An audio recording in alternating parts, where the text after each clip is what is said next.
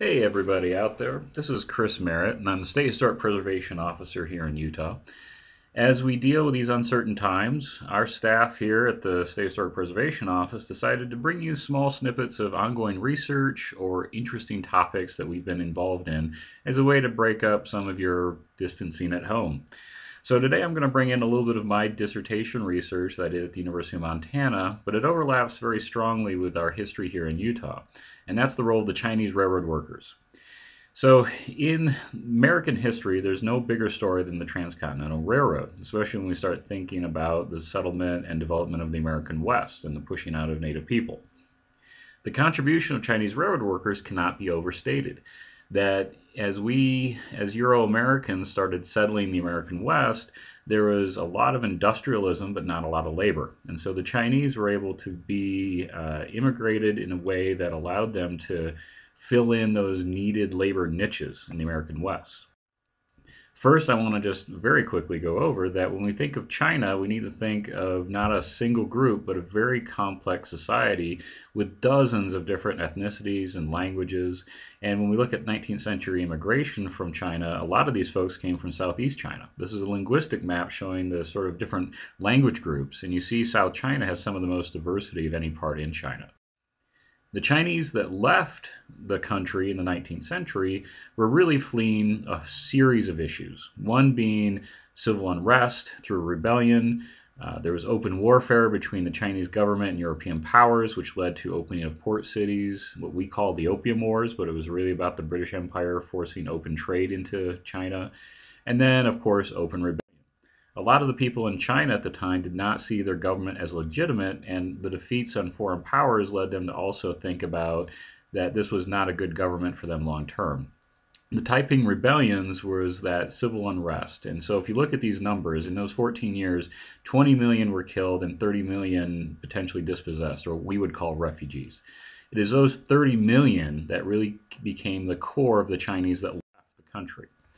In the 19th century, Chinese went anywhere. Estimates 30 million people between 1850 and 1900 left China in search of opportunities to support their family at home, many of which came to the United States.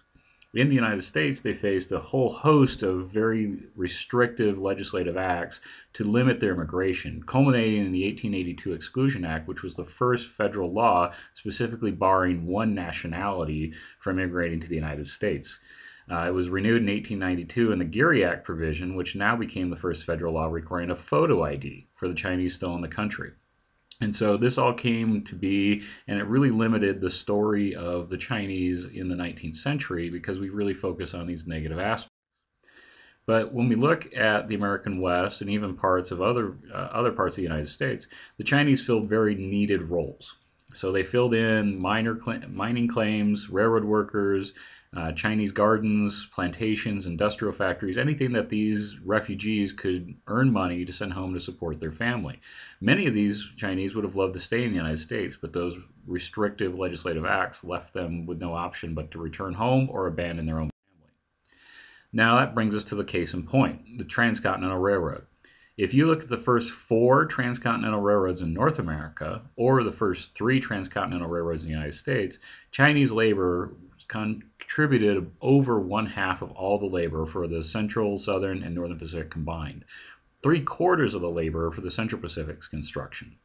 So without Chinese labor, these main railroads that tied the east and west parts of our country would not have been completed at all, or perhaps not even as quickly or efficiently or as cost effective because they could pay the Chinese labor as much less than their white counterparts. In 1863, with the initiation of the Transcontinental Railroad's construction in Sacramento from the Central Pacific side, the Chinese were not the first population used. The railroad builders decided to try to use white crews, but they found them to be unreliable because every time there was a new gold strike, those miners would go disappear up into the mountains.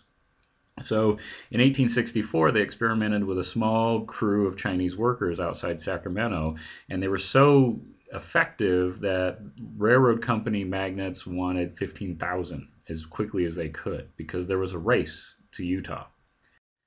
You can see in the comments from Leland Stanford in 1865 that he really saw the effectiveness of Chinese labor. His reports from his foreman said they worked effectively as a group. They supplied their own food and shelter, and this was enough for him to put out an order to get 15,000 laborers. Now, the history books are a little bit quiet here because we don't have a really great count of the number of Chinese laborers because of the way we handled their immigration and because of the way the railroad handled their employment records. They would just say, oh, so-and-so hired 100 Chinese. Well, that doesn't give us names. That doesn't how many of those 100 were previously on the railroad or not. So 15,000 from Leland Stanford's call, and then later when we look at some of the other numbers, J.H. Stobridge, which was the Central Pacific Railroad's lead engineer, he estimates in 66, 67, 11,000. So I think it's effective to say 11 to 13,000 Chinese laborers worked on the Central Pacific at its peak. Now, those big numbers were as they were crossing the high Sierra Mountains. Those high Sierras were labor intensive because of the granite tunnels they had to construct, being built on 4 faces, one from each end, and then they had to build a tunnel down through the center to start working on 4 faces at once. In some places, they were only able to blast and chisel out about 1 inch to 1.5 inches a day. That meant this was really labor intensive. Many Chinese lost their lives from blasting accidents and avalanches. These winters up in the Sierras were really, really bad, similar to the Donner Party era in 1846-47. But after we got out of the high Sierras, the Pacific really started cruising. The Great Basin through Nevada and western Utah really allowed a quick construction.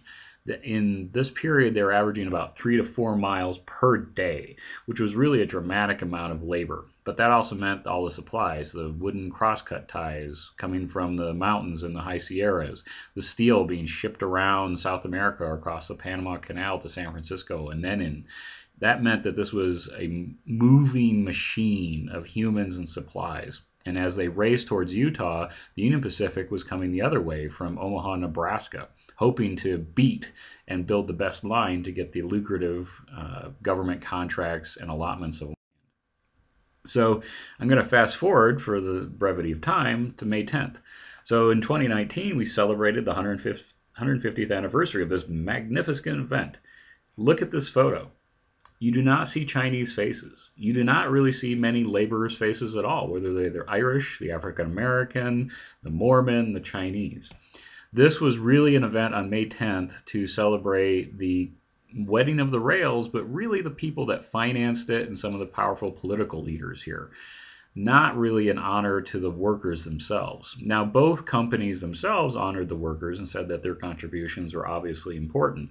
But the lack of the Chinese in this photo in particular really speaks to the racism of its period, but also some factors I want to talk about in part 2 of this talk, that by the point of this photo, the railroads were starting to be rebuilt because this was built for speed and not quality.